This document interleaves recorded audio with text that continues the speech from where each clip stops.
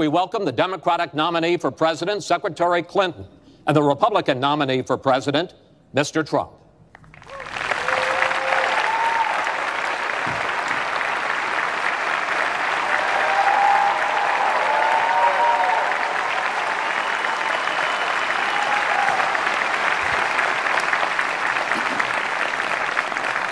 Secretary Clinton, Mr. Trump, welcome. Let's get right to it. The first topic is the Supreme Court. You both talked briefly about the court in the last debate, but I want to drill down on this because the next president will almost certainly have at least one appointment and likely or possibly 2 or 3 appointments, which means that you will, in effect, determine the balance of the court for what could be the next quarter century. First of all, where do you want to see the court take the country? And secondly, what's your view on how the Constitution should be interpreted? Do the founders' words mean what they say, or is it a living document to be applied flexibly according to changing circumstances?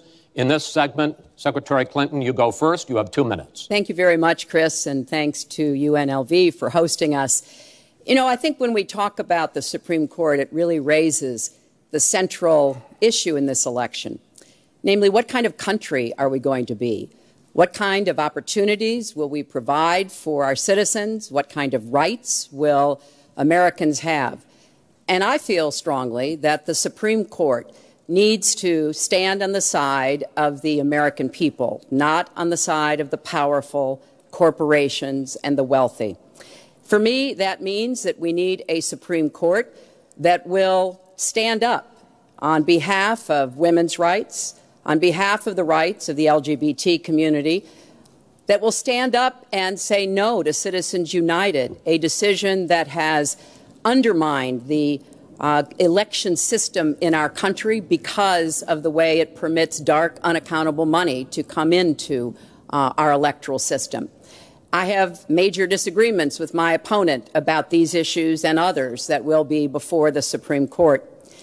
But I feel that at this point in our country's history, it is important that we not reverse marriage equality, that we not reverse Roe v. Wade, that we stand up against Citizens United, we stand up for the rights of people in the workplace, that we stand up and basically say the Supreme Court should represent all of us. That's how I see the court, and the kind of people that I would be looking to nominate to the court would be in the great tradition of standing up to the powerful, standing up on behalf of our rights as Americans. And I look forward to having that opportunity. I would hope that the Senate would do its job and confirm the nominee that President Obama has sent to them. That's the way the Constitution fundamentally should operate. The President nominates, and then the Senate advises and consents or not, but they go forward with the process. Secretary Clinton, thank you. Mr. Trump, same question. Where do you want to see the court take the country, and how do you believe the Constitution should be interpreted? Well, first of all, it's great to be with you, and thank you, everybody. The Supreme Court, it's what it's all about. Our country is it's just so imperative that we have the right justices. Something happened recently where Justice Ginsburg made some very, very inappropriate statements toward me and toward a tremendous number of people, many, many millions of people that I represent, and she was forced to apologize, and apologize she did. But these were statements that should never, ever have been made. We need a Supreme Court that, in my opinion, is going to uphold the Second Amendment and all amendments, but the Second Amendment, which is under absolute siege.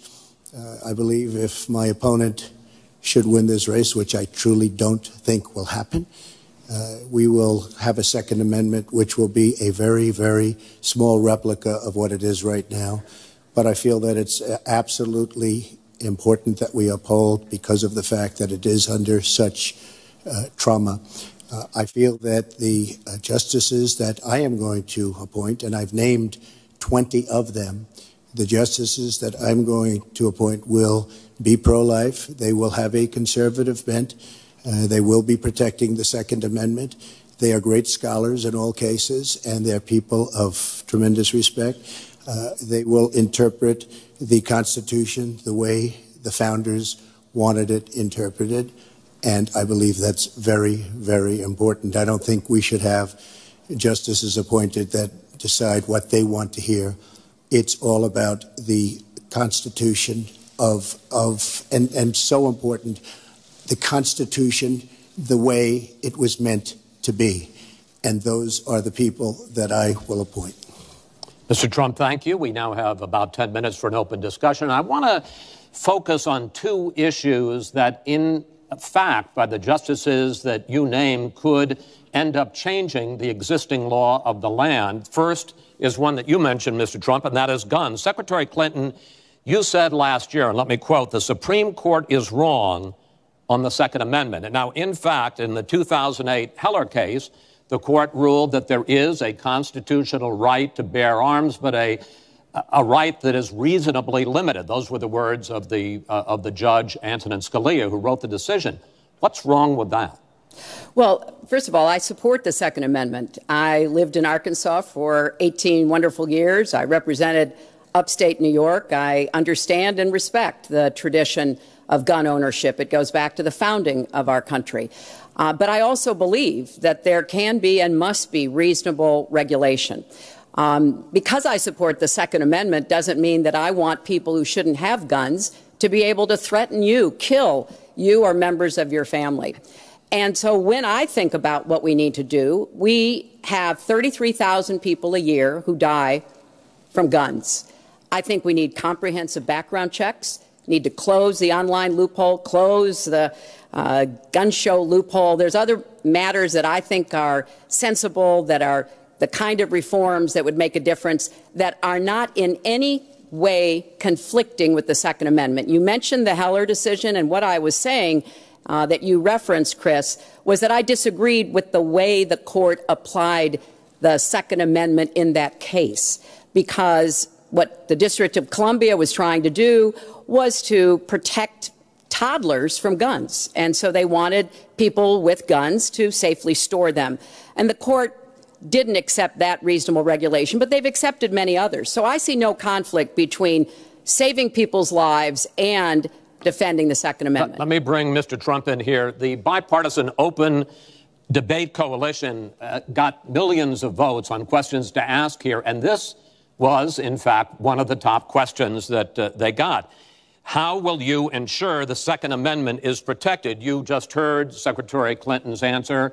Does she persuade you that while you may disagree on regulation, that in fact she supports a Second Amendment right to bear arms? Well, the D.C. versus Heller decision was very strongly, and she was extremely angry about it. I watched. I mean, she was very, very angry when upheld. And Justice Scalia was so involved, and it was a well-crafted decision. But Hillary was extremely upset, extremely angry, and people that believe in the Second Amendment and believe in it very strongly were very upset with what she had to say. Well, let me bring in Secretary Clinton. Were you extremely upset? Well, I was upset because, unfortunately, dozens of toddlers injure themselves, even kill people with guns, because, unfortunately, not everyone who has loaded guns in their homes takes appropriate precautions. But there's no doubt that I respect the Second Amendment, that I also believe there's an individual right to bear arms. That is not in conflict with sensible, common sense regulation. And, you know, look, I understand that Donald's been strongly supported by the NRA. The gun lobby's on his side. They're running millions of dollars of ads against me.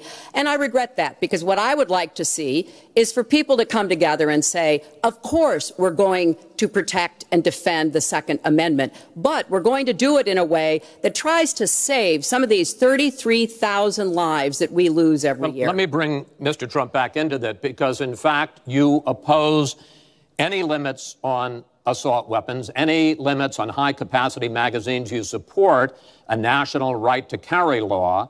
Why, sir? Well, let me just tell you, before we go any further, in Chicago, which has the toughest gun laws in the United States, probably you could say by far, they have more gun violence than any other city. So we have the toughest laws, and you have tremendous gun violence. I am a very strong supporter of the Second Amendment, and I don't know if Hillary was saying it in a sarcastic manner, but I'm very proud to have the endorsement of the NRA, and it's the earliest endorsement they've ever given to anybody who ran for president. So I'm very honored by all of that. We are going to appoint justices. This is the best way to help the Second Amendment. We are going to appoint justices that will feel very strongly about the Second Amendment, that will not do damage to the Second Amendment. Well, let's pick up on another issue which divides you and the justices that whoever ends up winning this election appoints could have a dramatic effect there, and that's the issue of abortion. Right. Mr. Trump, you're pro-life, but I want to ask you specifically, do you want the court, including the justices that you will name, to overturn Roe v. Wade, which includes, in fact, states a woman's right to abortion? Well, if that would happen, because I am pro-life and I will be appointing pro-life judges, I would think that that will go back to the individual states. But I'm asking you specifically, would you like to... If they overturned it, it'll go back to the states. But what I'm asking you, sir, is do you want to see the court overturn? You just said you want to see the court protect the Second Amendment. Do you want to see the court overturn Roe v. Wade? Well, if we put another 2 or perhaps 3 justices on, that's really what's going to be, that will happen. And that'll happen automatically, in my opinion, because I am putting pro-life justices on the court. I will say this, it will go back to the states, and the states will then make a determination. Secretary Clinton. Well, I strongly support Roe v. Wade, which guarantees a constitutional right to a woman to make the most intimate, most difficult in many cases, decisions about her health care that one can imagine. And in this case, it's not only about Roe v. Wade. It is about what's happening right now in America. So many states are putting very stringent regulations on women that block them from exercising that choice, to the extent that they are defunding Planned Parenthood, which, of course, provides all kinds of cancer screenings and other benefits for women in our country. Donald has said he's in favor of defunding Planned Parenthood. He even supported shutting the government down to defund Planned Parenthood. I will defend Planned Parenthood. I will defend Roe v. Wade, and I will defend women's rights to make their own health care decisions. And we have come too far to have that turned back now. And indeed, he said women should be punished, that there should be some form of punishment for women who obtain abortions. And I could just not be more opposed to that kind of thinking. I'm going to give you a chance to respond, but I want to ask you, Secretary Clinton, I want to explore how far you believe the right to abortion goes. You have been quoted as saying that the fetus has no constitutional rights. You also voted against a ban on late-term partial birth abortions. Why? Because Roe v. Wade very clearly sets out that there can be regulations on abortion so long as the life and the health of the mother are taken into account. And when I voted as a senator, I did not think that that was the case. The kinds of cases that fall at the end of pregnancy are often the most heartbreaking, painful decisions for families to make. I have met with women who, toward the end of their pregnancy, get the worst news one could get, that their health is in jeopardy if they continue to carry to term, or that something terrible has happened or just been discovered about the pregnancy. I do not think the United States government should be stepping in and making those most personal of decisions.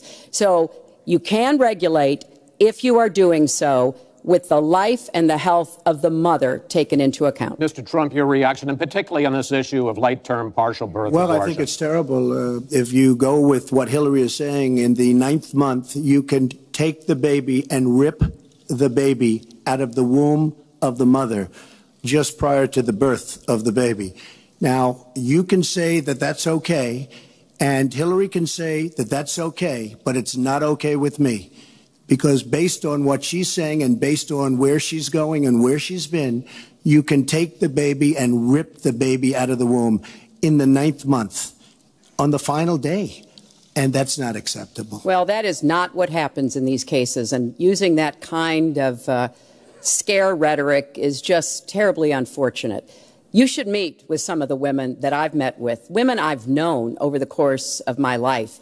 This is one of the worst possible choices that any woman and her family has to make. And I do not believe the government should be making it. You know, I've had the great honor of traveling across the world on behalf of our country. I've been to countries where governments either forced women to have abortions like they used to do in China, or forced women to bear children like they used to do in Romania. And I can tell you the government has no business in the decisions that women make with their families in accordance with their faith, with medical advice, and I will stand up for that right. All right. But just briefly, I want to move on to another honestly, segment. Nobody has business doing what I just said, doing that as late as 1 or 2 or 3 or 4 days prior to birth. Nobody has that. All right. Let's move on to the subject of immigration. And there is almost no issue that separates the two of you more than the issue of immigration. Actually, there are a lot of issues that separate the two of you. Mr. Trump, you want to build a wall. Secretary Clinton, you have offered no specific plan for how you want to secure our southern border. Mr. Trump, you are calling for major deportations. Secretary Clinton, you say that within your first 100 days as president, you're going to offer a pathway to citizenship. The question really is, why are you right and your opponent wrong? Mr. Trump, you go first in this segment. You have 2 minutes. Well, first of all, she wants to give amnesty, which is a disaster and very unfair to all of the people that are waiting in line for many, many years. We need strong borders. In the audience tonight, we have 4 mothers of, I mean, these are unbelievable people that I've gotten to know over a period of years whose children have been killed, brutally killed by people that came into the country illegally. You have thousands of mothers and fathers and relatives all over the country. They're coming in illegally. Drugs are pouring in through the border. We have no country if we have no border. Hillary wants to give amnesty. She wants to have open borders. The border secure, as you know, the Border Patrol agents, 16,500 plus ICE last week endorsed me. First time they've ever endorsed a candidate. It means their job is tougher, but they know what's going on. They know it better than anybody. They want strong borders. They feel we have to have strong borders. I was up in New Hampshire the other day. The biggest complaint they have, it's with all of the problems going on in the world, many of the problems caused by Hillary Clinton and by Barack Obama, all of the problems, their single biggest problem is heroin that pours across our southern borders, just pouring and destroying their youth. It's poisoning the blood of their youth and plenty of other people. We have to have strong borders. We have to keep the drugs out of our country. Right now, we're getting the drugs, they're getting the cash. We need strong borders. We need we cannot give amnesty. Now, I want to build the wall. We need the wall. The Border Patrol, ICE, they all want the wall. We stop the drugs. We shore up the border. One of my first acts will be to get all of the drug lords, all of the bad ones. We have some bad people in this country that have to go out. We're going to get them out. We're going to secure the border. And once the border is secured, at a later date, we'll make a determination as to the rest. But we have some bad hombres here, and we're going to get them out. Mr. Trump, thank you. Same question to you, Secretary Clinton. Basically, why are you right and Mr. Trump is wrong? Well, as he was talking, I was thinking about a young girl I met here in Las Vegas, Carla, who was very worried that her parents might be deported because she was born in this country, but they were not. They work hard. They do everything they can to give her a good life. And you're right. I don't want to rip families apart. I don't want to be sending parents away from children. I don't want to see the deportation force that Donald has talked about in action in our country. We have 11 million undocumented people. They have 4 million American citizen children, 15 million people. He said as recently as a few weeks ago in Phoenix that every undocumented person would be subject to deportation. Now, here's what that means. It means you would have to have a massive law enforcement presence, where law enforcement officers would be going school to school, home to home, business to business, rounding up people who are undocumented. And we would then have to put them on trains, on buses to get them out of our country. I think that is an idea that is not in keeping with who we are as a nation. I think it's an idea that would rip our country apart. I have been for border security for years. I voted for border security in the United States Senate. And my comprehensive immigration reform plan, of course, includes border security. But I want to put our resources where I think they're most needed, getting rid of any violent person, anybody who should be deported. We should deport them. When it comes to the wall that Donald talks about building, he went to Mexico. He had a meeting with the Mexican president, didn't even raise it. He choked, and then got into a Twitter war because the Mexican president said, we're not paying for that wall. So I think we are both a nation of immigrants and we are a nation of laws, and that we can act accordingly. And that's why I'm introducing comprehensive immigration reform within the first 100 days with a path to citizenship. Thank you, Secretary Clinton. I want to follow up. I think I should respond to that. First of all, I had a very good meeting with the president of Mexico. Very nice man. We will be doing very much better with Mexico on trade deals, believe me. The NAFTA deal signed by her husband is one of the worst deals ever made of any kind, signed by anybody. It's a disaster. Hillary Clinton wanted the wall. Hillary Clinton fought for the wall in 2006 or thereabouts. Now, she never gets anything done, so naturally the wall wasn't built. But Hillary Clinton wanted the wall. Well, let me. We are a country of laws. And by the way, no, wait. I'd like to hear from. I'd like to hear from Secretary Clinton. I voted for border security, and there are some limited places where that was appropriate. There also is necessarily going to be new technology and how best to deploy that. But it is clear when you look at what Donald has been proposing. He started his campaign bashing immigrants, calling Mexican immigrants rapists and criminals and drug dealers, that he has a very different view about what we should do to deal with immigrants. Now, what I am also arguing is that bringing undocumented immigrants out from the shadows, putting them into the formal economy will be good, because then employers can't exploit them and undercut Americans' wages. And Donald knows a lot about this. He used undocumented labor to build the Trump Tower. He underpaid undocumented workers, and when they complained, he basically said what a lot of employers do. You complain, I'll get you deported. I want to get everybody out of the shadows, get the economy working, and not let employers like Donald exploit undocumented workers, which hurts them but also hurts American workers. Mr. Trump. President Obama has moved millions of people out. Nobody knows about it. Nobody talks about it. But under Obama, millions of people have been moved out of this country. They've been deported. She doesn't want to say that, but that's what's happened, and that's what's happened big league.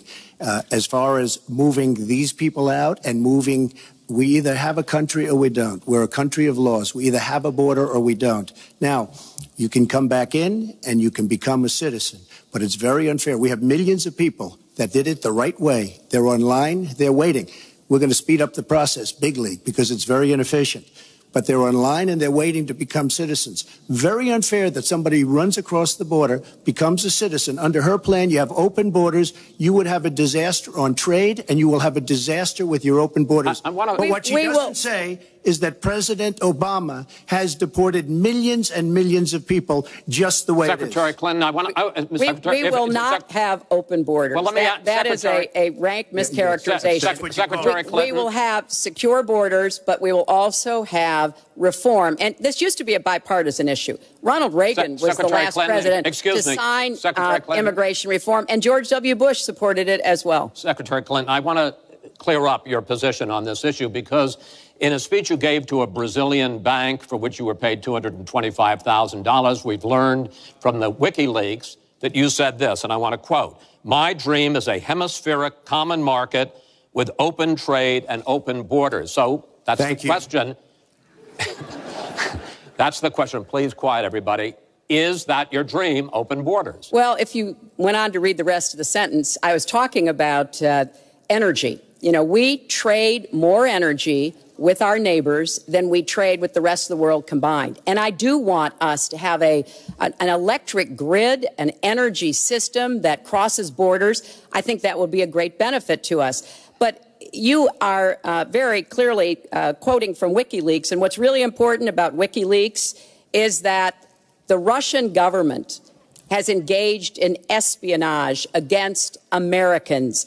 They have hacked American websites, American accounts of private people, of institutions. Then they have given that information to WikiLeaks for the purpose of putting it on the internet.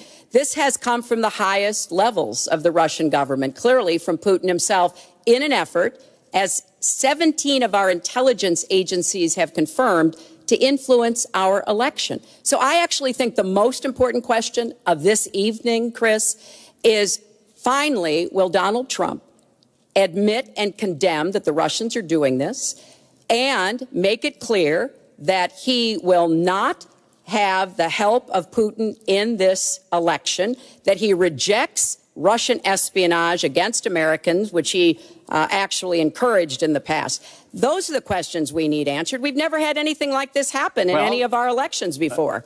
That was a great pivot off the fact that she wants open borders, okay?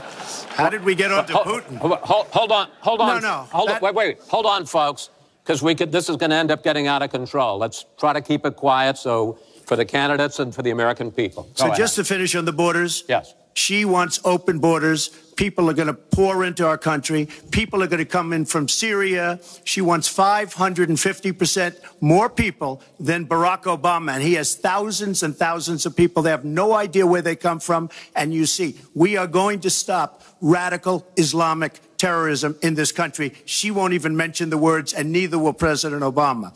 So I just want to tell you, she wants open borders. Now we can talk about Putin. I don't know Putin. He said nice things about me. If we got along well, that would be good.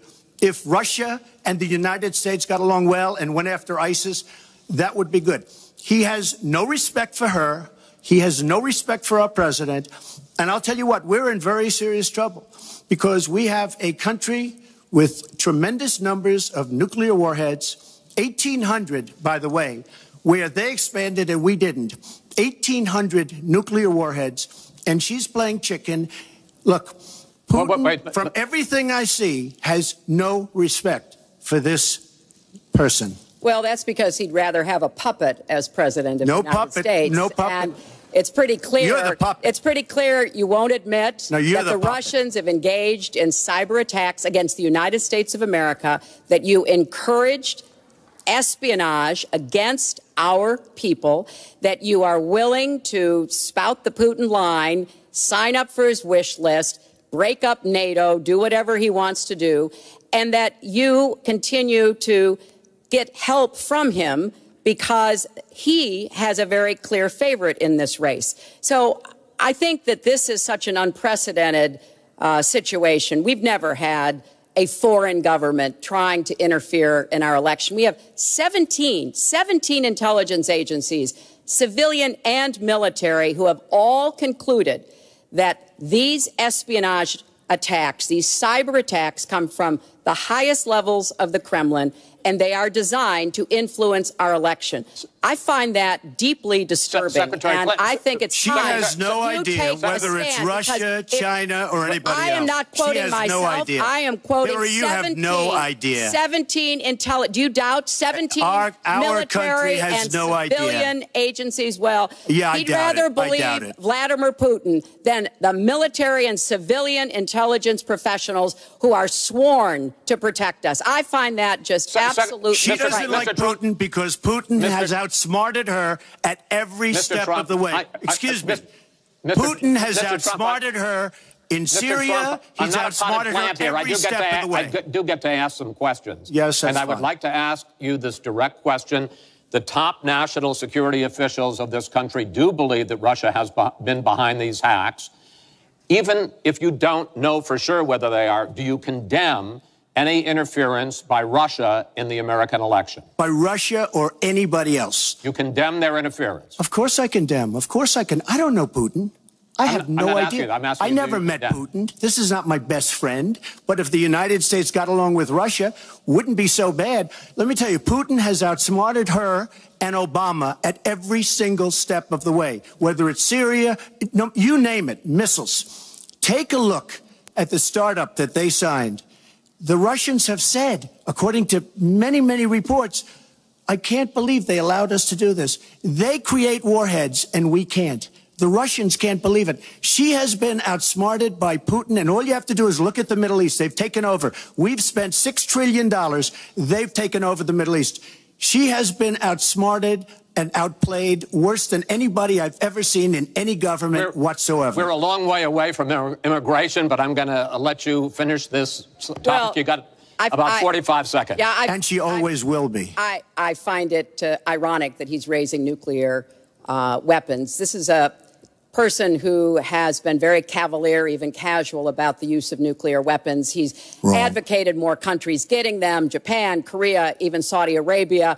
He's said, well, if we have them, why don't we use them, which I think is terrifying. But here's the deal. The bottom line on nuclear weapons is that when the president gives the order, it must be followed.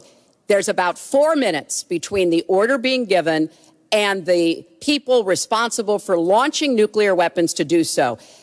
And that's why 10 people who have had that awesome responsibility have come out and in an unprecedented way said they would not trust Donald Trump with the nuclear codes or to have his finger on the nuclear button. I have 200 generals and admirals, 21 endorsing me, 21 Congressional Medal of Honor recipients. As far as Japan and other countries, we are being ripped off by everybody in the world. We're defending other countries. We are spending a fortune doing it. They have the bargain of the century. All I said is we have to renegotiate these agreements because our country cannot afford to defend Saudi Arabia, Japan, Germany, South Korea, and many other places. We cannot continue to afford. She took that as saying nuclear weapons. Look, she's been proven to be a liar on so many different ways. This is just another lie. Well, I'm just quoting you when there's you were no asked quote. about You're not going to find a quote from me. Nuclear competition in Asia. You said, you know, go ahead, enjoy yourselves, folks. That kind and defend of language, yourselves. And defend yourselves. I didn't say nuclear. And defend yourself. The United States has kept the peace through our alliances. Donald wants to tear up our alliances. I think it makes the world safer, and frankly, it makes the United States safer. I would work with our allies in Asia, in Europe, in the Middle East, and elsewhere. That's the only way we're going to be able to keep the peace. We are going to move on to the next topic, which is the economy, and I hope we handle that as well as we did immigration. You also have very different ideas about how to get the economy growing faster. Secretary Clinton, in your plan, government plays a big role. You see more government spending, more entitlements, more tax credits, more tax penalties. Mr. Trump, you want to get government out with lower taxes and less regulation. Yes. We're going to drill down into this a little bit more, but in this overview, please explain to me why you believe that your plan will create more jobs and growth for this country and your opponent's plan will not. In this round, you go first, Secretary Clinton. Well, I think when the middle class thrives, America thrives. And so my plan is based on growing the economy, giving middle class families many more opportunities. I want us to have the biggest jobs program since World War II, jobs in infrastructure and advanced manufacturing. I think we can compete with high-wage countries, and I believe we should. New jobs and clean energy, not only to fight climate change, which is a serious problem, but to create new opportunities and new businesses. I want us to do more to help small business. That's where 2/3 of the new jobs are going to come from.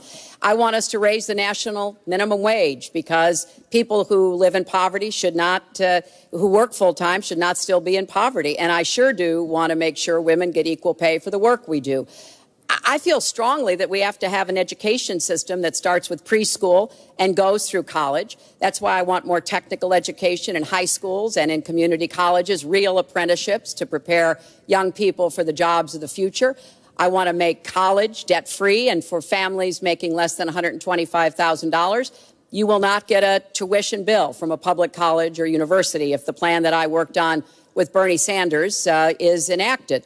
And we're going to work hard to make sure that it is, because we are going to go where the money is. Most of the gains in the last years since the Great Recession have gone to the very top. So we are going to have the wealthy pay their fair share. We're going to have corporations make a contribution greater than they are now to our country. That is a plan that has been analyzed by independent experts, which said that it could produce 10 million new jobs. By contrast, Donald's plan has been analyzed to conclude it might lose 3.5 million jobs. Why? Because his whole plan is to cut taxes, to give the biggest tax breaks ever to the wealthy and to corporations, adding $20 trillion to our debt and causing the kind of dislocation that we have seen before, because it truly will be trickle-down economics on steroids. So the plan I have, I think, will actually produce greater opportunities. The plan he has will cost us jobs and possibly lead to another great recession. Secretary, thank you. Mr. Trump, why will your plan create more jobs and growth than Secretary Clinton? Well, first of all, before I start on my plan, her plan is going to raise taxes and even double your taxes. Her tax plan is a disaster. And she can say all she wants about college tuition, and I'm a big proponent. We're going to do a lot of things for college tuition, but the rest of the public's going to be paying for it. We will have a massive, massive tax increase under Hillary Clinton's plan. But I'd like to start off where we left, because when I said Japan and Germany, and I'm not to single them out, but South Korea, these are very rich, powerful countries. Saudi Arabia, nothing but money. We protect Saudi Arabia. Why aren't they paying? She immediately, when she heard this, I questioned it. And I questioned NATO. Why aren't the NATO questioned? Why aren't they paying? Because they weren't paying. Since I did this was a year ago, all of a sudden they're paying. And I've been given a lot of credit for it. All of a sudden they're starting to pay up. They have to pay up. We're protecting people. They have to pay up. And I'm a big fan of NATO, but they have to pay up. She comes out and said, we love our allies. We think our allies are great. Well, it's awfully hard to get them to pay up when you have somebody saying, we think how great they are. We have to tell Japan in a very nice way. We have to tell Germany, all of these countries, South Korea. We have to say, you have to help us out. We have, during his regime, during President Obama's regime, we've doubled our national debt. We're up to $20 trillion. So my plan, we're going to renegotiate trade deals. We're going to have a lot of free trade. We're going to have free trade, more free trade than we have right now. But we have horrible deals. Our jobs are being taken out by the deal that her husband signed, NAFTA, one of the worst deals ever. Our jobs are being sucked out of our economy. You look at all of the places that I just left. You go to Pennsylvania, you go to Ohio, you go to Florida, you go to any of them. You go upstate New York. Our jobs have fled to Mexico and other places. We're bringing our jobs back. I am going to renegotiate NAFTA. And if I can't make a great deal, then we're going to terminate NAFTA and we're going to create new deals. We're going to have trade. But we're going to terminate it. We're going to make a great trade deal. And if we can't, we're going to do it. We're going to go a separate way, because it has been a disaster.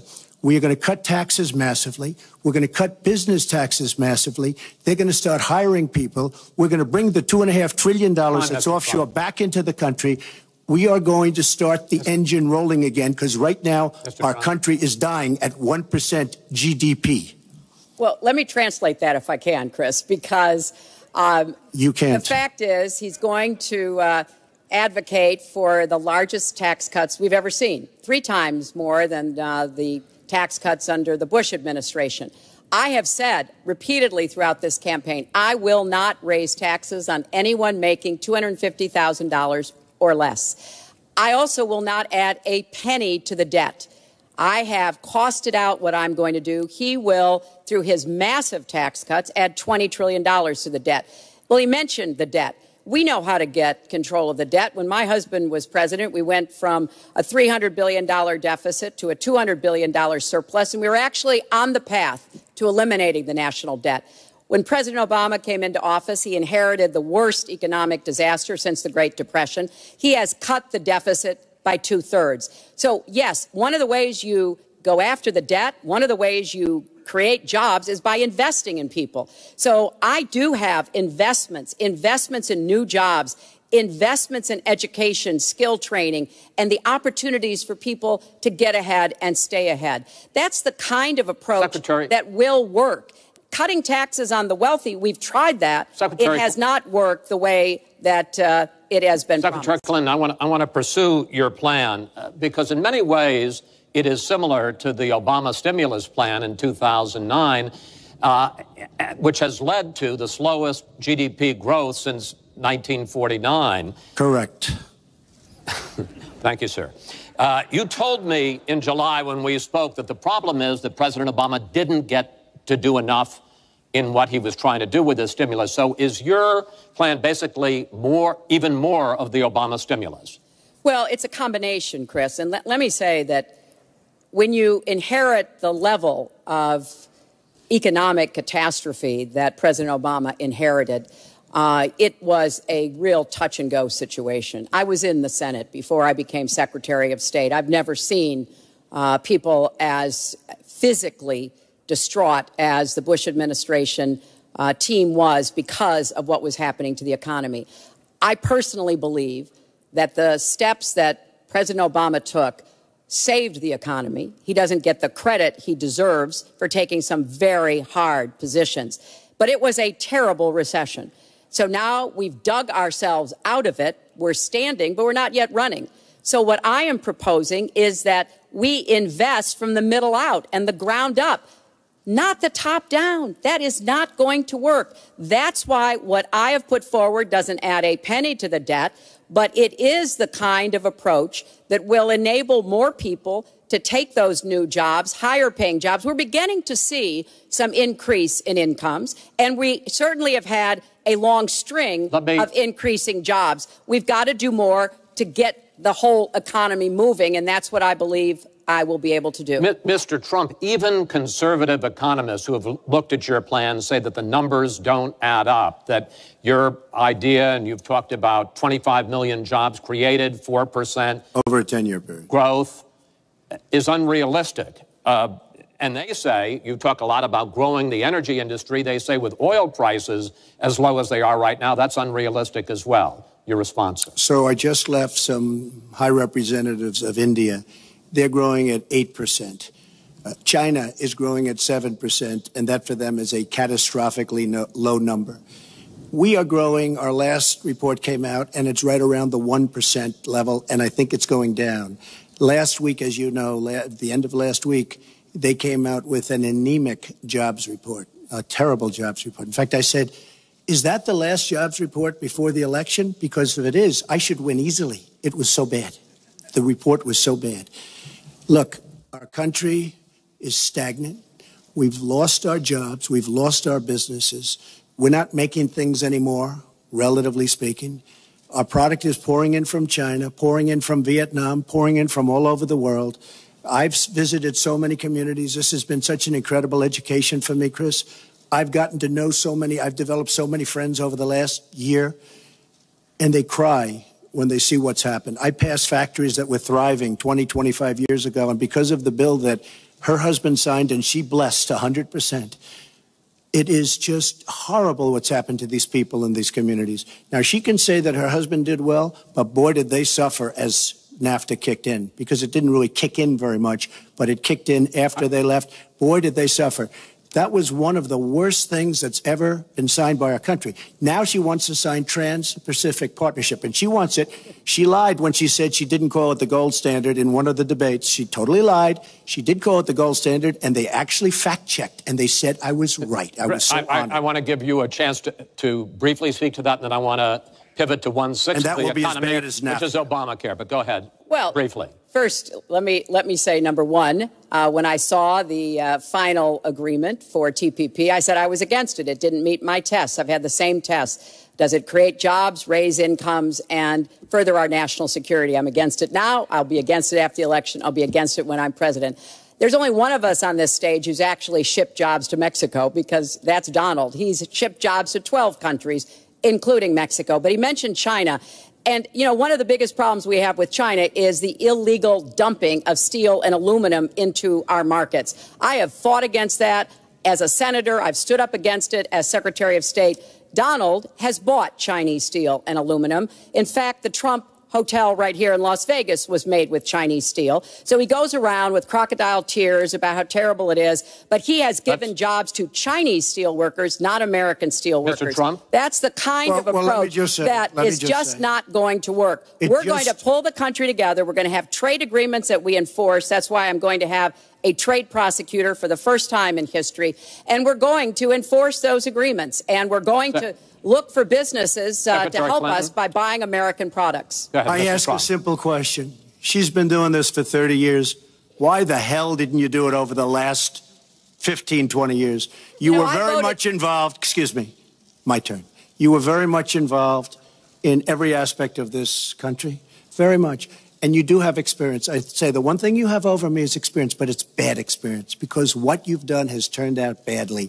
For 30 years, you've been in a position to help, and if you say that I use steel or I use something else, I make it impossible for me to do that. I wouldn't mind. The problem is you talk, but you don't get anything done, Hillary. You don't. Just like when you ran the State Department, $6 billion was missing. How do you miss $6 billion? You ran the State Department. $6 billion was either stolen, they don't know. It's gone. $6 billion. If you become president, this country is going to be in some mess, believe me. Well, first of all, what he just said about the State Department is not only untrue, it's been debunked numerous times. But I think it's really an important issue. He raised the 30 years of experience. So let me just talk briefly about that. You know, back in the 1970s, I worked for the Children's Defense Fund, and I was taking on discrimination against African-American kids in schools. He was getting sued by the Justice Department for racial discrimination in his apartment buildings. In the 1980s, I was working to reform the schools in Arkansas. He was borrowing $14 million from his father to start his businesses. In the 1990s, I went to Beijing, and I said women's rights are human rights. He insulted a former Miss Universe, Alicia Machado, called her an eating machine. And on the day when I was in the Situation Room monitoring the raid that brought Osama bin Laden to justice, he was hosting the Celebrity Apprentice. So I'm happy to compare my 30 years of experience, what I've done for this country, trying to help in every way I could, especially kids and families, get ahead and stay ahead, with your 30 years, and I'll let the American people make that decision. Well, I think I did a much better job. I built a massive company, a great company, some of the greatest assets anywhere in the world, worth many, many billions of dollars. I started with a $1 million loan. I agree with that. It's a $1 million loan, but I built a phenomenal company. And if we could run our country the way I've run my company, we would have a country that you would be so proud of. You would even be proud of it. And frankly, when you look at her real record, take a look at Syria, take a look at the migration, take a look at Libya, take a look at Iraq. She gave us ISIS because her and Obama created this huge vacuum. And a small group came out of that huge vacuum because we should have never been in Iraq, but once we were there, we should have never got out the way they wanted to get out. She gave us ISIS as sure as you are sitting there. And what happened is now ISIS is in 32 countries. And now I listen how she's going to get rid of ISIS.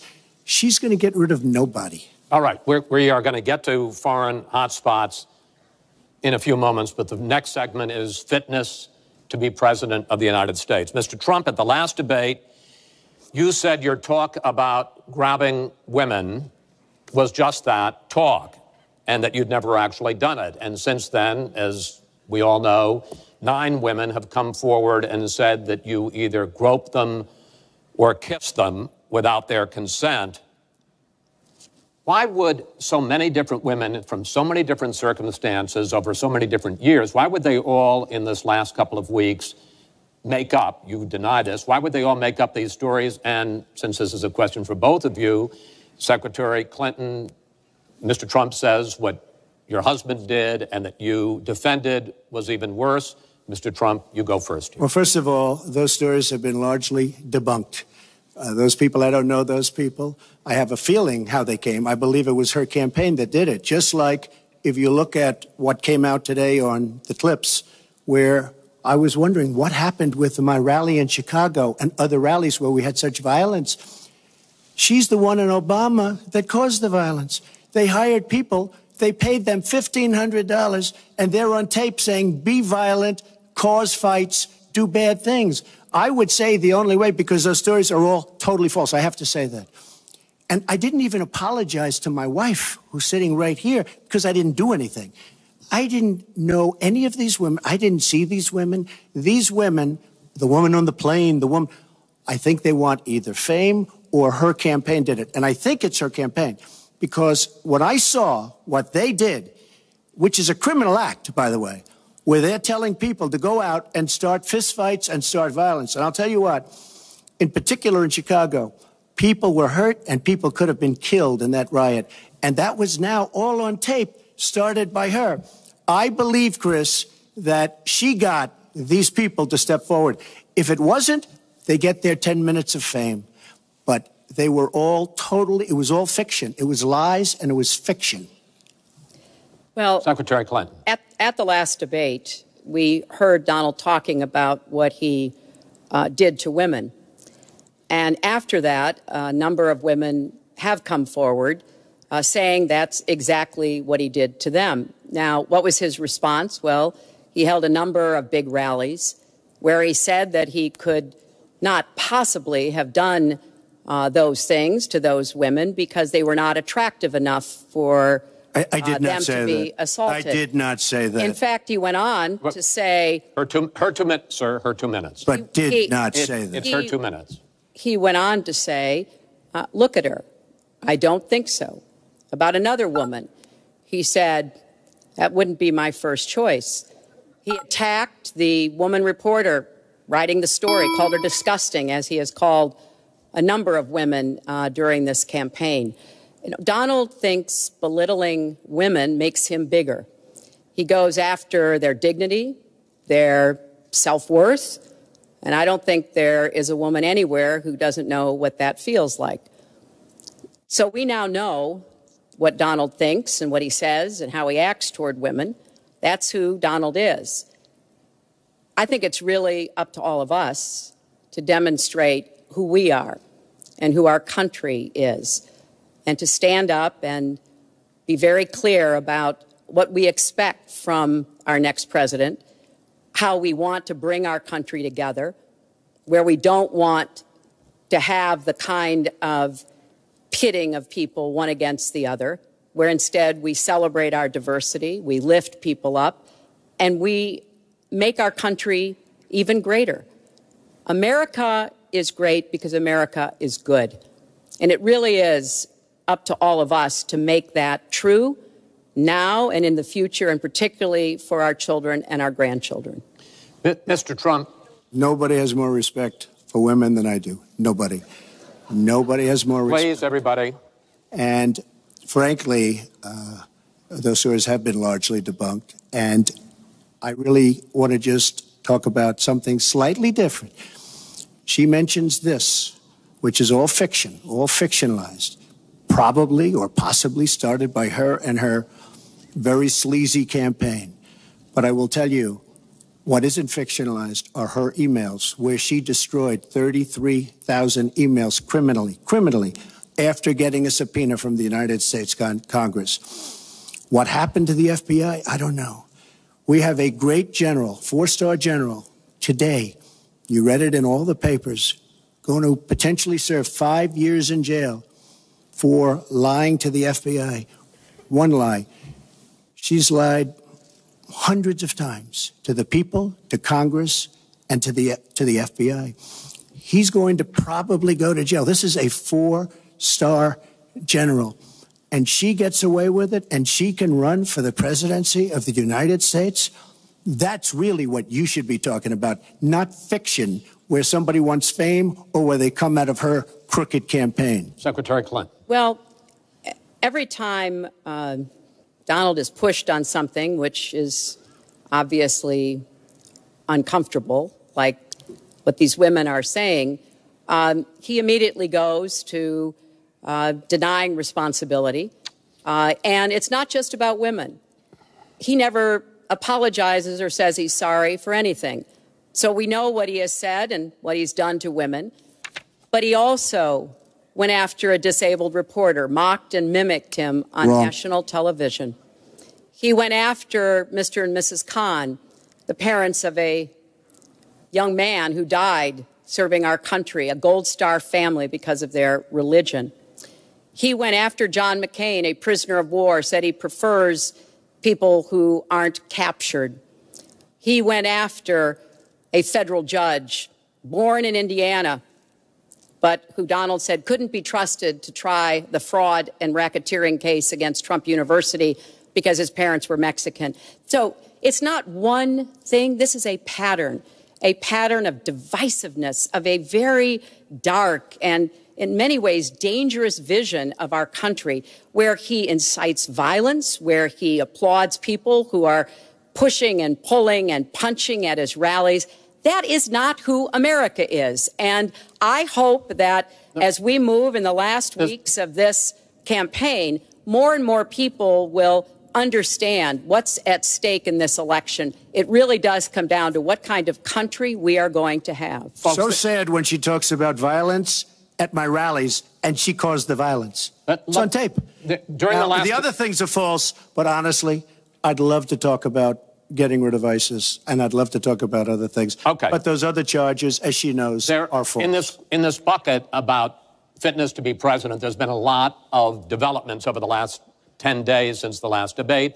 I'd like to ask you about them. These are questions that the American people have. Secretary Clinton, during your 2009 Senate confirmation hearing, you promised to avoid even the appearance of a conflict of interest with your dealing with the Clinton Foundation while you were Secretary of State. But emails show that donors got special access to you. Those seeking grants for Haiti relief were considered separately from non-donors, and some of those donors got government contracts, taxpayer money. Can you really say that you kept your pledge to that Senate committee? And why isn't what happened and what went on between you and the Clinton Foundation, why isn't it what Mr. Trump calls pay to play? Well, everything I did as Secretary of State was in furtherance of our country's interests and our values. The State Department has said that. I think that's been proven. But I am happy. In fact, I'm thrilled to talk about the Clinton Foundation because it is a world-renowned charity. And I am so proud of the work that it does. You know, I could talk for the rest of the debate. I know I don't have the time to do that. But just briefly, the Clinton Foundation made it possible for 11 million people around the world with HIV/AIDS to afford treatment. And that's about half of all the people in the world who are getting treatment. In partnership with the American Health Association, we have made environments in schools healthier for kids, including healthier lunches. Respectfully, this is an open discussion. Well, it is an open discussion. I understand, and the specific question went to pay for play. Do you want to talk about that? But there is no evidence. But there is a lot of evidence about the very good work and it's a criminal enterprise, and so many people know it. It's a criminal enterprise. Saudi Arabia giving $25 million, Qatar, all of these countries. You talk about women and women's rights. So these are people that push gays off buildings. These are people that kill women and treat women horribly, and yet you take their money. So I'd like to ask you right now, why don't you give back the money that you've taken from certain countries that treat certain groups of people so horribly? Why don't you give back the money? I think it would be a great gesture. Well, because she takes a tremendous amount of money, and you take a look at the people of Haiti. I was at a little Haiti the other day in Florida, and I want to tell you, they hate the Clintons because what's happened in Haiti with the Clinton Foundation is a disgrace. And you know it, and they know it, and everybody knows Secretary it. Clinton. Well, very quickly, we at the Clinton Foundation spend 90% of all the money that is donated on behalf of programs of people around the world and in our own country. I'm very proud of that. We have the highest rating from the watchdogs that follow foundations. And I'd be happy to compare what we do with the Trump Foundation, which took money from other people and bought a 6-foot portrait of Donald. I mean, who does that? It just was astonishing. But when it comes to Haiti, Haiti is the poorest country in our hemisphere. The earthquake and the hurricanes, it has devastated Haiti.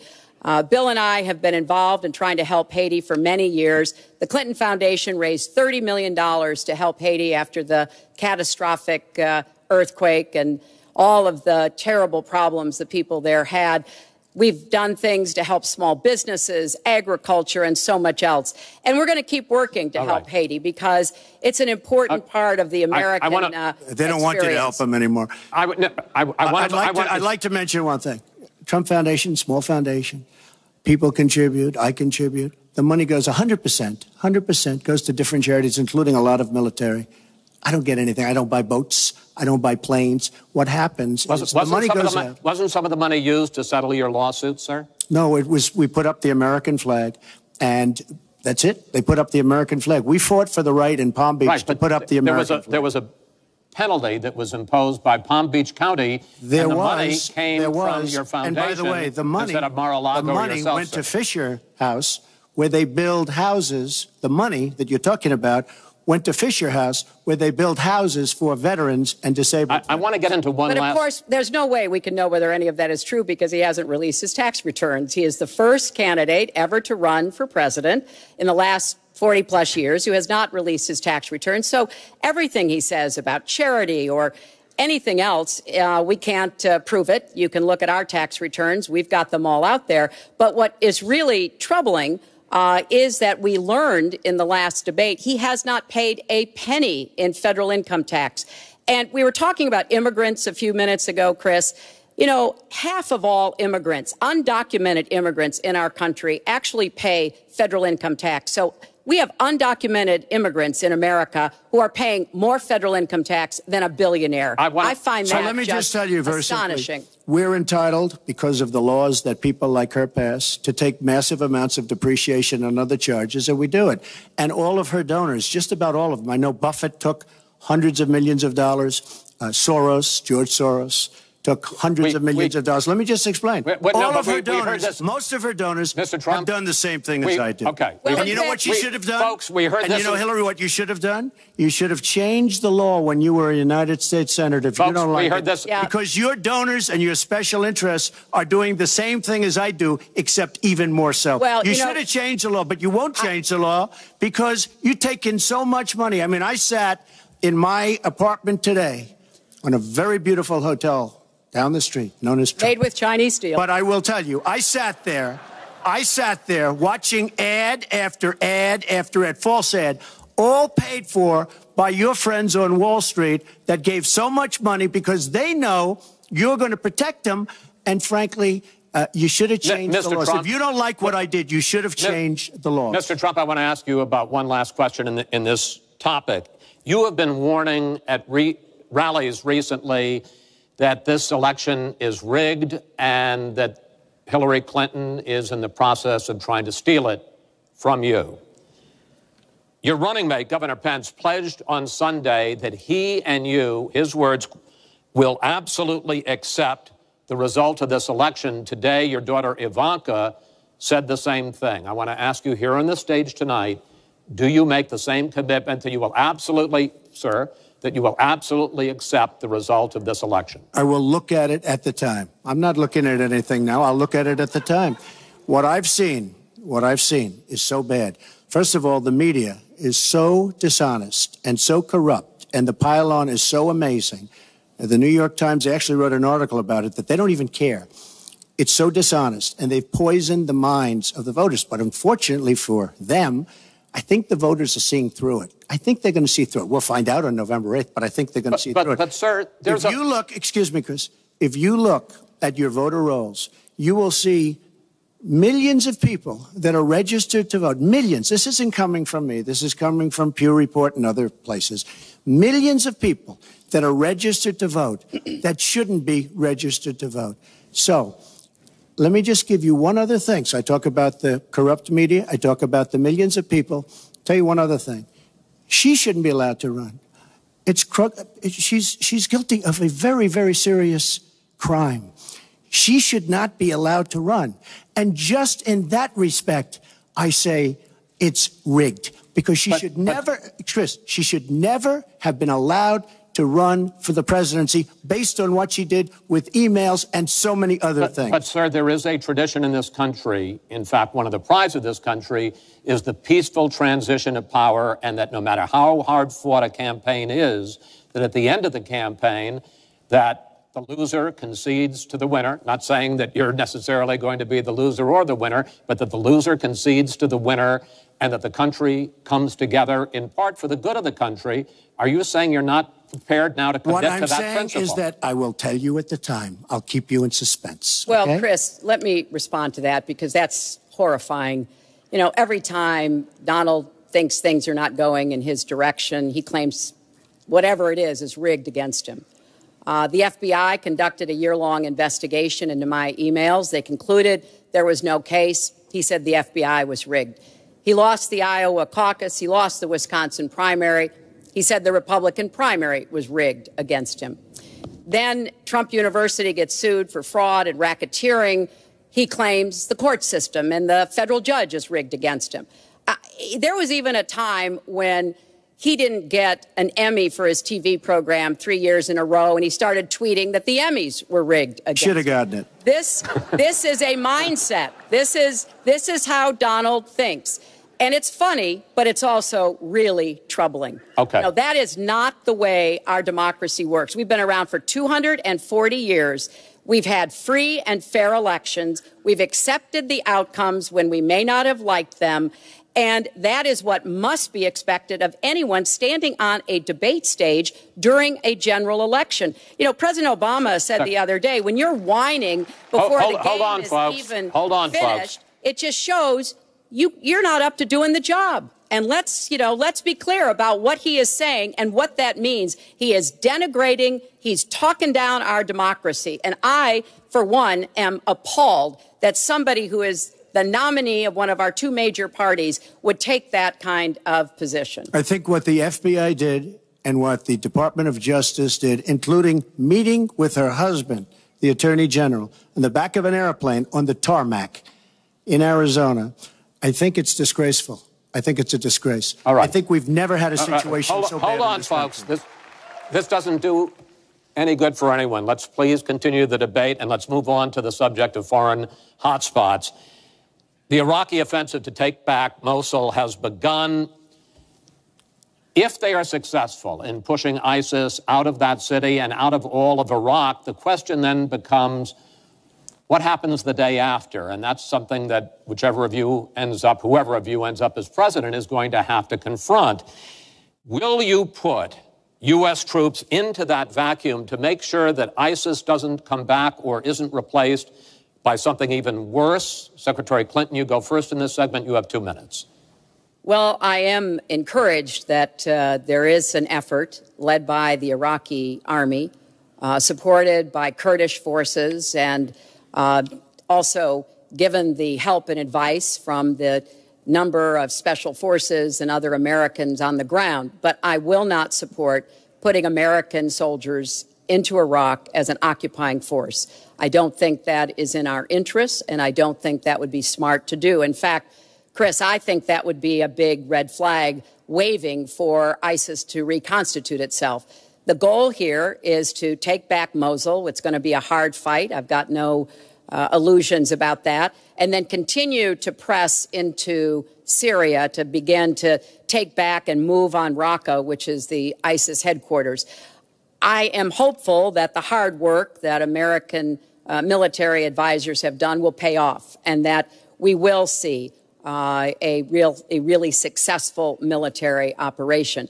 But we know we've got lots of work to do. Syria will remain a hotbed of terrorism as long as the civil war, aided and abetted by the Iranians and the Russians, continue. So I have said, look, we need to keep our eye on ISIS. That's why I want to have an intelligence surge that protects us here at home, why we have to go after them from the air, on the ground, online, why we have to make sure here at home we don't let terrorists buy weapons. If you're too dangerous to fly, you're too dangerous to buy a gun.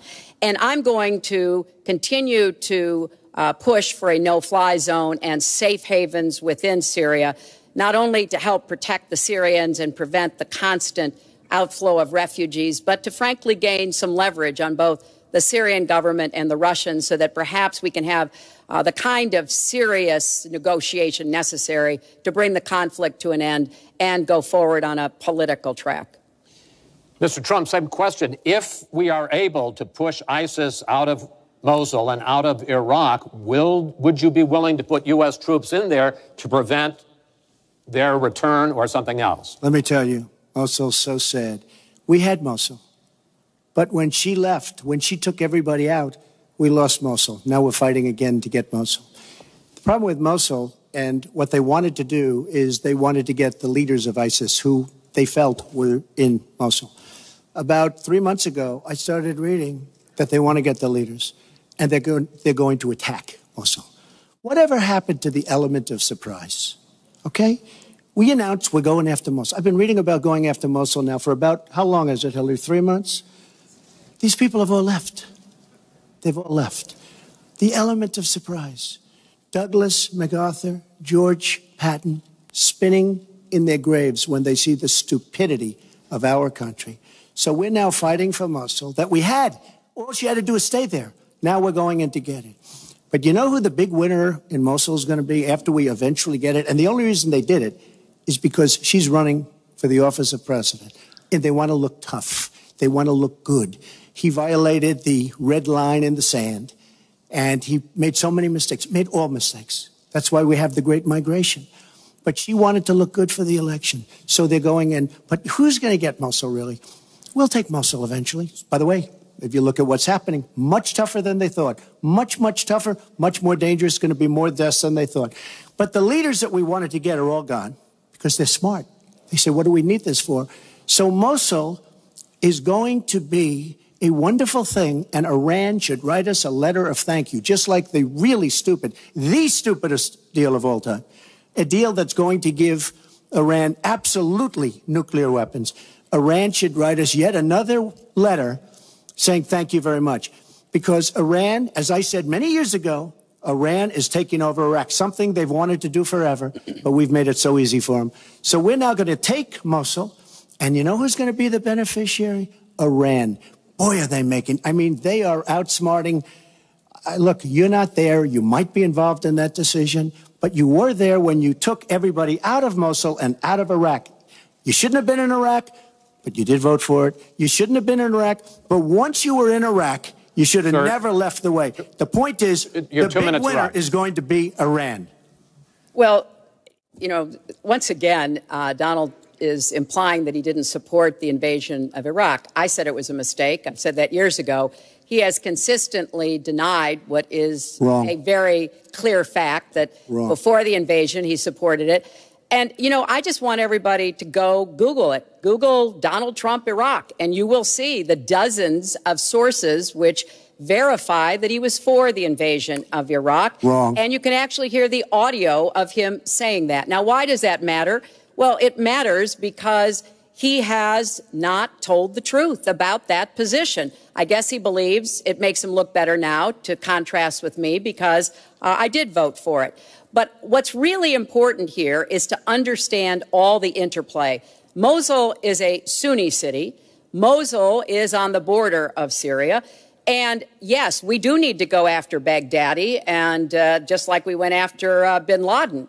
While you were doing Celebrity Apprentice, and we brought him to justice. We need to go after the leadership, but we need to get rid of them, get rid of their fighters. They're estimated several thousand fighters in Mosul. They've been digging underground. They've been prepared to defend. It's going to be tough fighting, but I think we can take back Mosul, and then we can move on into Syria and take back Raqqa.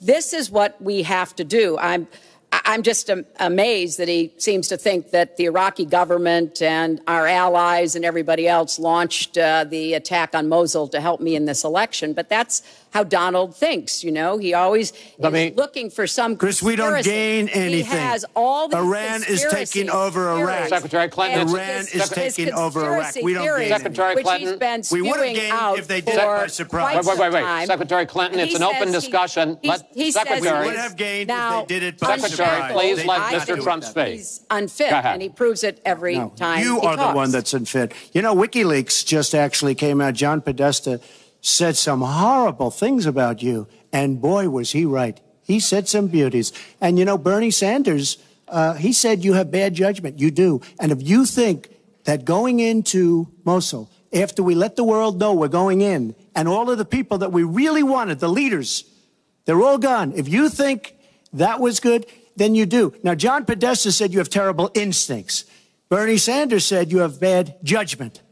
I agree with both. Well, you should ask Bernie Sanders who he's supporting for president, and he has said, which is as he has campaigned for me around the country, you are the most dangerous person to run for president in the modern history of America. I think he's right. Let's turn to Aleppo. Mr. Trump, in the last debate, you were both asked about the situation in the Syrian city of Aleppo, and I want to follow up on that because you said several things in that debate which were not true, sir. You said that Aleppo has basically fallen. In fact, there are. It's a catastrophe. It is a catastrophe, but there are a quarter. Have you seen it? Have you seen it? Sir, have you seen what's happened to Aleppo? If I might finish my question. Okay, so it hasn't fallen. Take a look at it. Well, there are 250,000 people still living there and being slaughtered. That's right. You also and they are being slaughtered because of bad decisions. If I may just finish here. And you also said that Syria and Russia are busy fighting ISIS. In fact, they have been the ones who've been bombing and shelling eastern Aleppo, and they just announced a humanitarian pause, in effect admitting that they have been bombing and shelling Aleppo. Would you like to clear that up, sir? Well, Aleppo is a disaster. It's a humanitarian nightmare, but it has fallen from any standpoint. I mean, what do you need, a signed document? Take a look at Aleppo. It is so sad when you see what's happened. And a lot of this is because of Hillary Clinton, because what's happened is by fighting Assad, who turned out to be a lot tougher than she thought, and now she's going to say, oh, he loves Assad. He's just much tougher and much smarter than her and Obama. And everyone thought he was gone 2 years ago, 3 years ago. He aligned with Russia. He now also aligned with Iran, who we made very powerful. We gave them $150 billion back. We give them $1.7 billion in cash. I mean, cash, bundles of cash as big as this stage. We gave them $1.7 billion. Now, they have he has aligned with Russia and with Iran. They don't want ISIS, but they have other things because we're backing rebels. We don't know who the rebels are. We're giving them lots of money, lots of everything. We don't know who the rebels are. And when and if, and it's not going to happen because you have Russia and you have Iran now, but if they ever did overthrow Assad, you might end up with as bad as Assad is, and he's a bad guy, but you may very well end up with worse than Assad. If she did nothing, we'd be in much better shape. And this is what's caused the Great Migration, where she's taken in tens of thousands of Syrian refugees who probably, in many cases, not probably, who are definitely, in many cases, ISIS aligned, and we now have them in our country, and wait till you see, this is going to be the great Trojan horse, and wait till you see what happens in the coming years. Lots of luck, Hillary. Thanks a lot for doing a great job. Secretary Clinton, you have talked about, and in the last debate and again today, that you would impose a no-fly zone to try to protect the people of Aleppo and to stop the killing there. President Obama has refused to do that because he fears it's going to draw us closer or deeper into the conflict. And General Joseph Dunford, the chairman of the Joint Chiefs of Staff, says, you impose a no-fly zone, chances are you're going to get into a war, his words, with Syria and Russia. So the question I have is, if you impose a no-fly zone, first of all, how do you respond to their concerns? Secondly, if you impose a no-fly zone and a Russian plane violates that, does President Clinton shoot that plane down? Well, Chris, first of all, I think a no-fly zone could save lives and could hasten the end of the conflict. I am well aware of the really legitimate concerns that you have expressed from both the president and the general. This would not be done just on the first day. This would take a lot of negotiation. It would also take making it clear to the Russians and the Syrians that our purpose here was to provide safe zones on the ground. We've had millions of people leave Syria, and those millions of people inside Syria who've been dislocated. So I think we could strike a deal and make it very clear to the Russians and the Syrians that this was something that we believed was in the best interests of the people on the ground in Syria. It would help us with our fight against ISIS. But I want to respond to what Donald said about refugees. He's made these claims repeatedly. I am not going to let anyone into this country who is not vetted, who we do not have confidence in, but I am not going to slam the door on women and children. That picture of that little 4-year-old boy in Aleppo with the blood coming down his face while he sat in an ambulance is haunting. And so we are going to do very careful, thorough vetting. That does not solve our internal challenges with ISIS and our need to stop radicalization, to work with American Muslim communities who are on the front lines to identify and prevent attacks. In fact, the killer of the dozens of people at the nightclub in Orlando, the Pulse nightclub, was born in Queens, the same place Donald was born. So let's be clear about what the threat is and how we are best going to be able to meet it. And yes, some of that threat emanates from over in Syria and Iraq, and we've got to keep fighting, and I will defeat ISIS. And some of it is we have to up our game and be much smarter here Folks, at home. I want to get into our final segment. But I just have to, it's so quick. ridiculous she will defeat ISIS. We should have never let ISIS happen in the first place. And right now they're in 32 countries. Okay. You should have never. Wait 1 second. They had a ceasefire 3 weeks ago. A ceasefire, United States, Russia, Syria. And during the ceasefire, Russia took over vast swatches of land. And then they said, we don't want the ceasefire anymore. We are so outplayed on missiles, on ceasefires. They are outplayed. Now, she wasn't there. I assume she had nothing to do with it.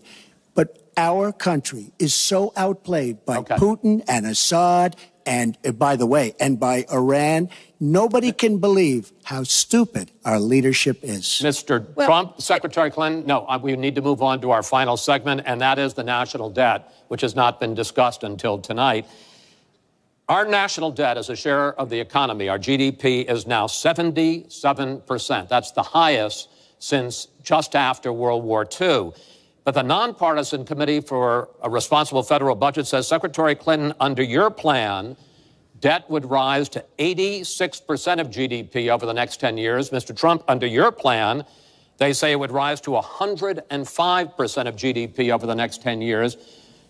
The question is, why are both of you ignoring this problem? Mr. Trump, you go first. Well, I say they're wrong because I'm going to create tremendous jobs. And we're bringing GDP from really 1%, which is what it is now. And if she got in, it'll be less than zero. But we're bringing it from 1% up to 4%. And I actually think we can go higher than 4%. I think you can go to 5 or 6%.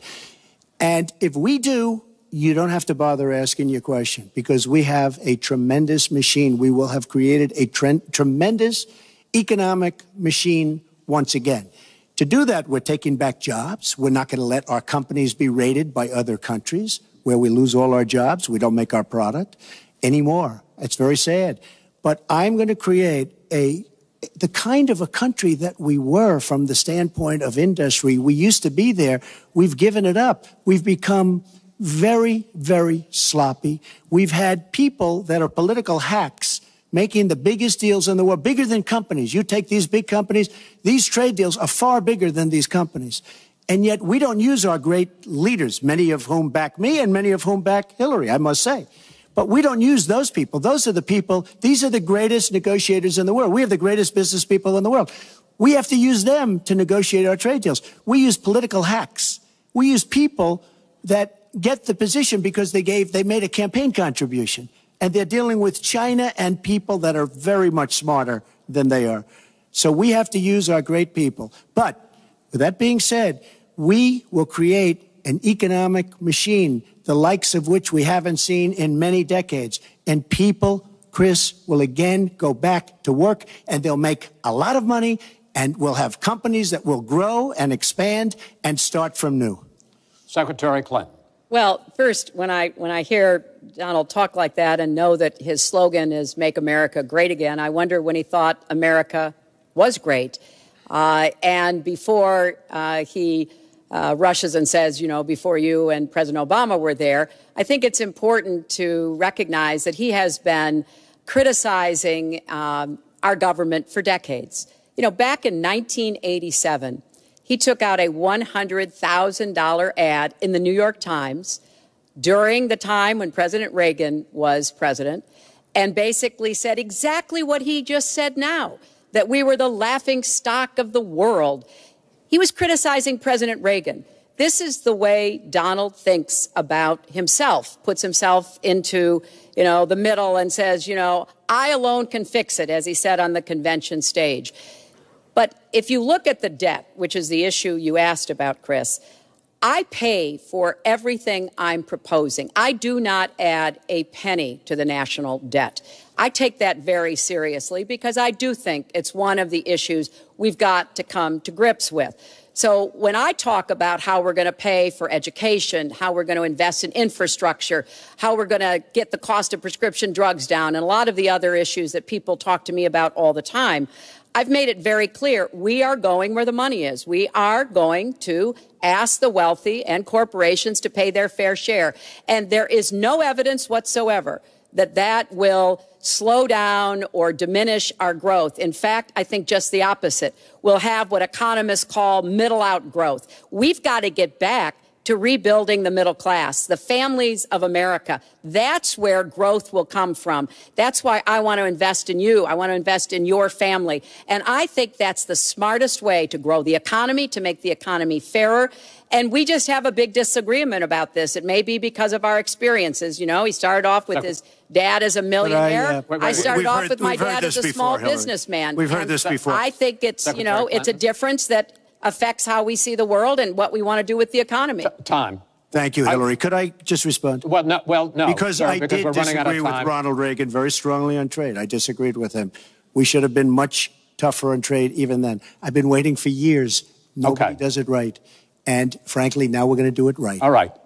The one last area I want to get into with you in this debate is the fact that the biggest driver of our debt is entitlements, which is 60% of all federal spending. Now, the Committee for Responsible Federal Budget has looked at both of your plans, and they say neither of you has a serious plan that is going to solve the fact that Medicare is going to run out of money in the 2020s, Social Security is going to run out of money in the 2030s, and at that time, recipients are going to take huge cuts in their benefits. So, in effect, the final question I want to ask you in this regard is, and let me start with you, Mr. Trump, would President Trump make a deal to save Medicare and Social Security that included both tax increases and benefit cuts, in effect, a grand bargain on entitlements? I'm cutting taxes. We're going to grow the economy. It's going to grow at a record rate. But that's not going to help on entitlements. It's going to totally help you. And one thing we have to do, repeal and replace the disaster known as Obamacare. It's destroying our country. It's destroying our businesses, our small business, and our big businesses. We have to repeal and replace Obamacare. You take a look at the kind of numbers that will cost us in the year 17. It is a disaster if we don't repeal and replace. Now, it's probably going to die of its own weight, but Obamacare has to go. The premiums are going up 60, 70, 80%. Next year, they're going to go up over 100%. And I'm really glad that the premiums have started. At least the people see what's happening, because she wants to keep Obamacare and she wants to make it even worse. And it can't get any worse. Bad health care at the most expensive price. We have to repeal and replace Obamacare. And Secretary Clinton, same question, because at this point, Social Security and Medicare are going to run out. The trust funds are going to run out of money.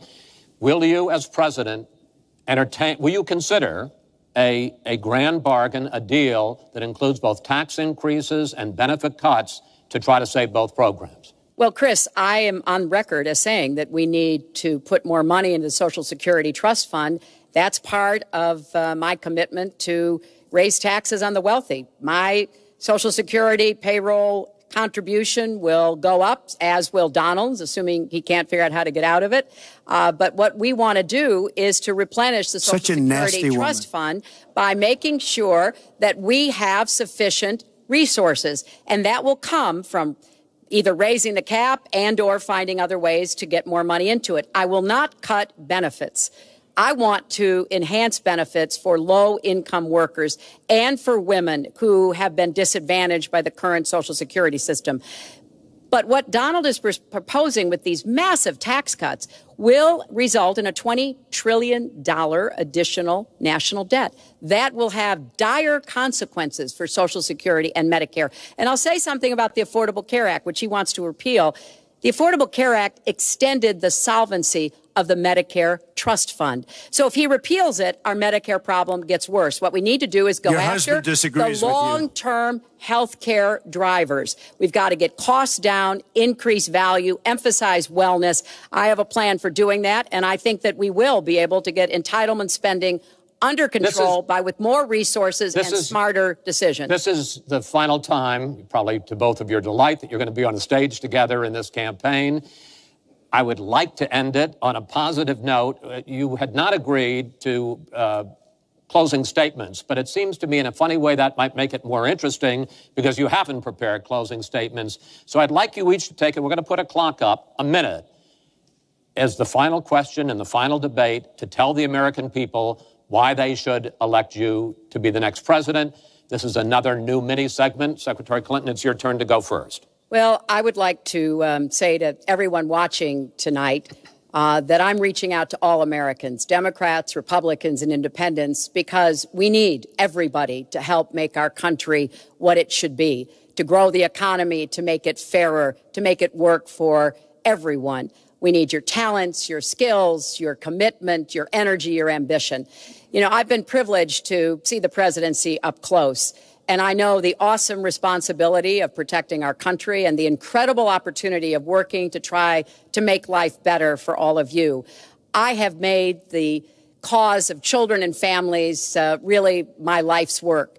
That's what my mission will be in the presidency. I will stand up for families against powerful interests, against corporations. I will do everything that I can to make sure that you have good jobs with rising incomes, that your kids have good educations from preschool through college. I hope you will give me a chance to serve as your president. Secretary Clinton, thank you. Mr. Trump? She's raising the money from the people she wants to control. It doesn't work that way. But when I started this campaign, I started it very strongly. It's called Make America Great Again. We're going to make America great. We have a depleted military. It has to be helped, has to be fixed. We have the greatest people on earth in our military. We don't take care of our veterans. We take care of illegal immigrants, people that come into the country illegally, better than we take care of our vets. That can't happen. Our policemen and women are disrespected. We need law and order, but we need justice too. Our inner cities are a disaster. You get shot walking to the store. They have no education. They have no jobs. I will do more for African Americans and Latinos than she can ever do in 10 lifetimes. All she's done is talk to the African Americans and to the Latinos.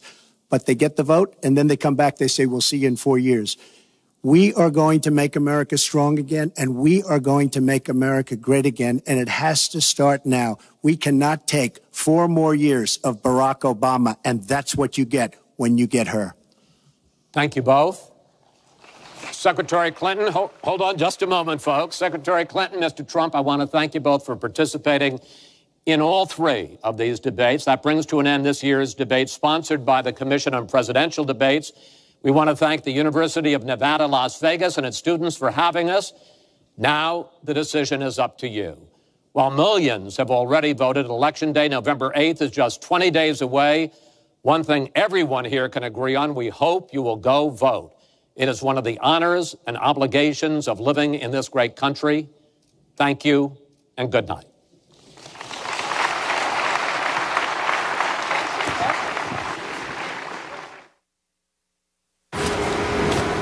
Chris Wallace wrapping up what a job. Third and spirited debate, and he did, I think we could say, a really good job. Give that man an Emmy. Absolutely, yeah.